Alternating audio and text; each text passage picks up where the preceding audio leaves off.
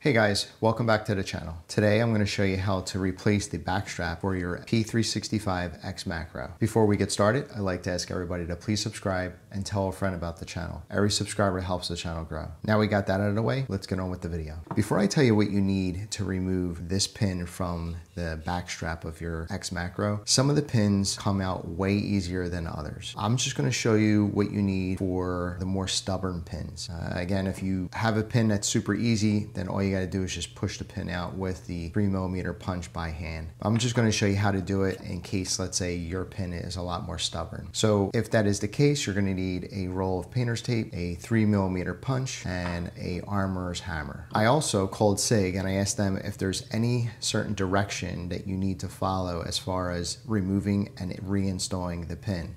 As far as removing it from right to left or left to right, SIG said it doesn't matter which way you remove it or reinstall the pin. As you can see here, I just have the grip module for the P365 XMacro and the slide is not attached. So I've already field stripped my P365 XMacro. If you need help getting to this part right here, click on the link at the top right hand corner. That'll take you to another video showing you how to field strip your P365 XMacro. Once you've gotten to this part, come back to this video and then follow along. So now that we know that there's no particular direction as far as removing the pin and reinstalling the pin, we could just remove the pin any way we like. So I'm going to remove the pin this way from left to right. When you take your grip module, you're going to place it over the painter's tape like this. And you're going to make sure that the pin is off the edge of the painter's tape. Okay, just like that. And then you're going to take your 3mm punch and you're going to place it right over the pin, just like that. Once it's over the pin, you're going to take these three fingers and you're going to place it over the grip module like this. And then you're going to take these two fingers and you're going to hold the punch with these two fingers. So it's going to look something like this. All right. So that's how you're going to hold it. Now keep in mind, remember I told you that you're going to place the punch right over the pin. But what you want to do is you want to make sure that when you're placing the punch over the pin, that the punch isn't like slightly on the circle around the pin. Because if you do that, you're going to mar up the backstrap. So again, you want to make sure that the punch is on the pin directly, like completely on the pin and not on the circle around it. Okay, so that's important. So it's going to look something like this. Taking my three fingers, bracing myself on the grip module. I got the punch onto the pin. So how we're going to tap out the pin is take our armorer's hammer. What we're going to do is we're going to tap it 2 times and then hit with a harder strike. So it's going to look something like this. And you can see the pin just dropped out. So we're good. Now we can remove the punch from the grip module and set that aside. Next, what you're going to do is you're going to take your thumb and you're going to place it on the backstrap and you're going to pull the backstrap downward and it slides right off. And there you go, you have your backstrap off. At this point, you would decide what backstrap you want to replace the original backstrap. So originally this pistol came with the medium, so I replaced it for the large. So I'm going to keep the large on there. What you would do is you would basically put the new strap on there.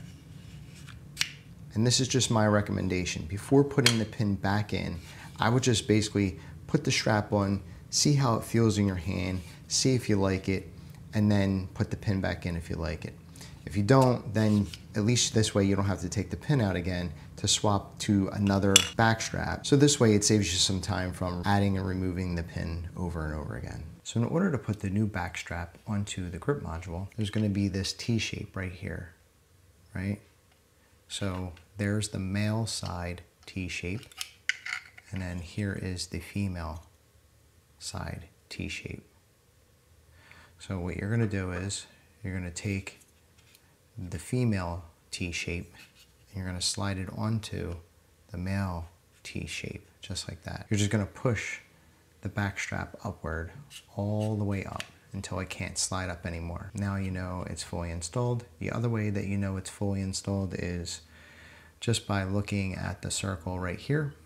You can see that that circle makes a complete circle shape. with no obstructions. If you slide this down slightly, see how this circle isn't a full circle? There's something there blocking it. That's how you know that the back strap is not fully installed. And also here you can tell that this piece is sticking out a little bit further than the grip module. So you want to make sure that you push the back strap all the way up as far as possible. And you want to make sure that you get a full clear circle right here. Once you see the perfect circle, now we can reinstall the pin. Again, there's no direction as far as adding the pin from left to right or right to left. Also, same thing with the pin. The pin can be installed on any side, so this side or this side, it doesn't matter. So what we're gonna do is we're gonna get the pin started with our hands, and then we'll finish the install. The one thing I like to do when I'm installing the pin is make sure that I'm installing it level. Make sure you're not installing the pin on an angle in either direction. You wanna make sure that it's level, just like this. Now that we have the pin mostly pushed in, it gets a little bit harder to push it all the way with your fingers. So you could do one of two things. You could take your punch and your armor's hammer. You could start tapping this pin the rest of the way in, or this is something I like to do. I like to take my magazine, and if you don't want to scratch up your magazine, you take a soft towel and you fold it a few times and basically lay it over the magazine just like this. Take your grip and then put the pin against the rag where the rag is against the magazine, just like this. And I like to push it in as far as I can. So there you go. So now you can see that the pin is almost fully installed. At this point, what I do is I take my punch and I tap the pin in the rest of the way. So same thing like when we were taking it out, when we're tapping it back in, you want to make sure that your punch is directly on. You don't want to be halfway on the pin in any direction. You want to make sure that the punch is directly on the pin, just like that. So now I'm going to tap the pin the rest of the way in. I'm going to put the grip onto the painter's tape like I did before.